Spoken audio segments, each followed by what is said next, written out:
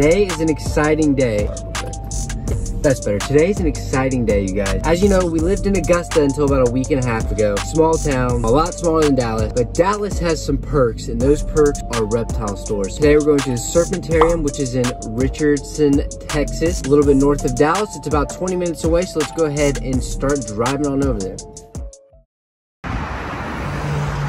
So we finally made it. I guess one bad thing about bigger cities is it takes a lot longer to get places, but we are here and I'm really excited and there's lots of animals, so let's go ahead and start looking at them. Okay, first thing I see right here is a hypo red corn snake. Look at that. How cool, man. I need a corn snake eventually for sure, but today we're not getting a corn snake. We're not getting any snake today, but we're gonna try to find what I want. I'm gonna surprise you guys in just a little bit. Look guys, okay, so there's some kind of king snake in here, but look, you recognize that? That's what I made Edward's humidity box out of. Burmese pythons, these are the guys that are invasive in Florida and get quite literally massive. $250 for regular one, $450 for albino. Man, I'd just go in Florida and steal one, but I guess you can if you're in Texas. Okay folks, this is what I want. We're gonna get a hognose eventually. I'm not gonna say in a specific time because I don't know how long it'll be. Let me show you this Mexican black king snake real quick because he's out and he's actually exploring and stuff. They are so cool. Jet black.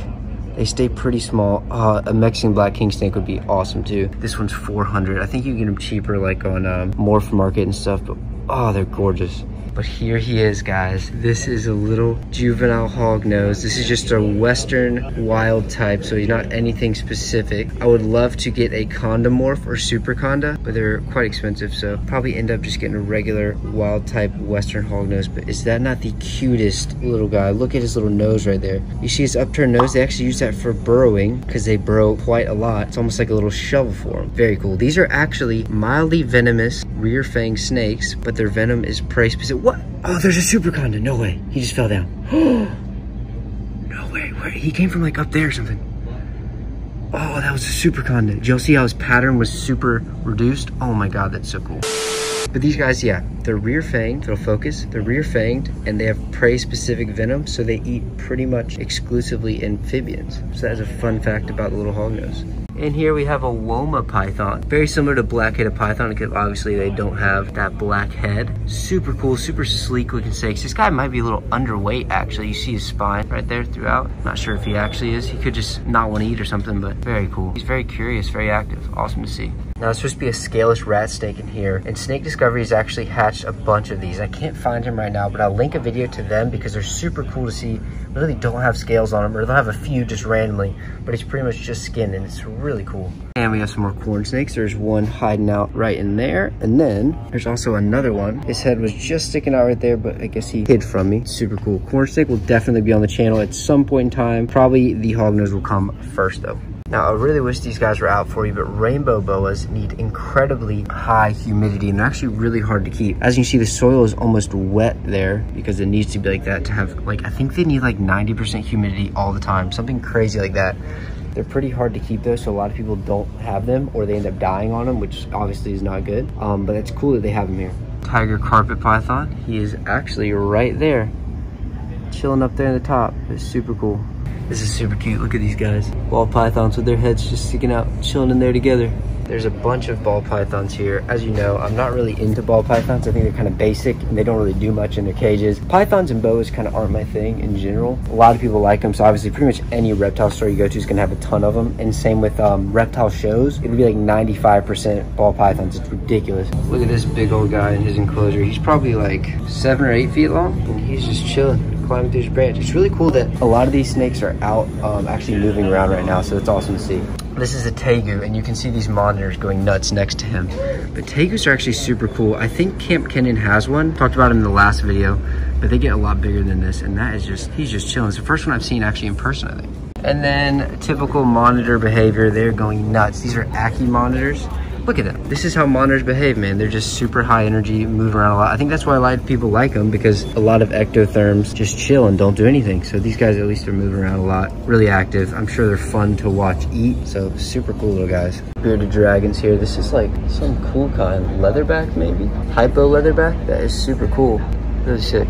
Indonesian blue tongued skink. I love these guys. They're actually super cool. If I got any lizard, this definitely would be a potential one. These guys are $400 though.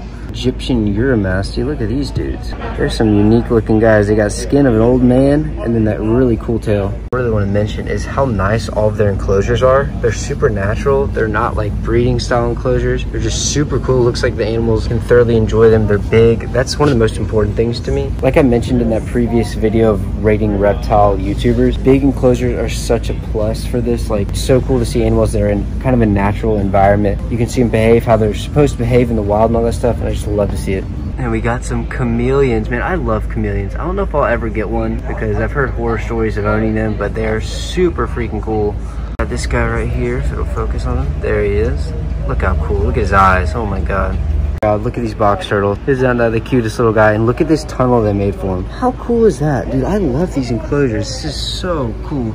They have Easterns and three-toed. Easterns are what we have in Augusta, and I feel like I've done a video on him before, but there he is. He's just chilling back there. He's so tiny. It looks like a musk turtle right there, and there's supposed to be pink-bellied side necks. Yep, there's one. Chilling back there. Side neck turtles are super cool. Their head actually goes to the side instead of straight back into their shell. And these are just tiny little babies.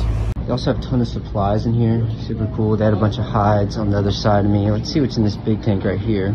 It says Aldabra tortoise. Don't really know anything about these guys, but this is the shop pet. So this guy is living here for the rest of his life. He's got a nice big enclosure all to himself, it looks like. And his name is Pearl, or her name, I guess. The Superconda is out. Oh my God. That is the coolest freaking thing, dude. God, I want one so bad. Look how beautiful they are. I might have to save up and buy a Superconda instead of a wild morph. Sound like the coolest thing you've ever seen in your life. Oh my God. Wow.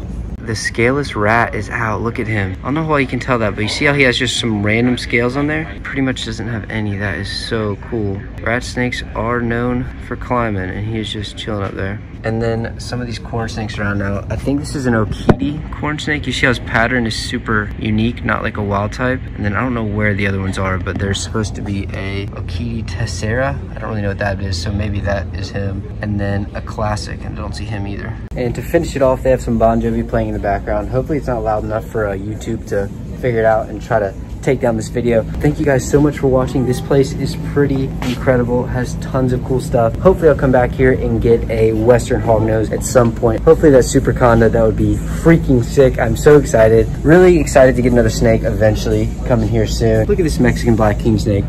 Just going crazy.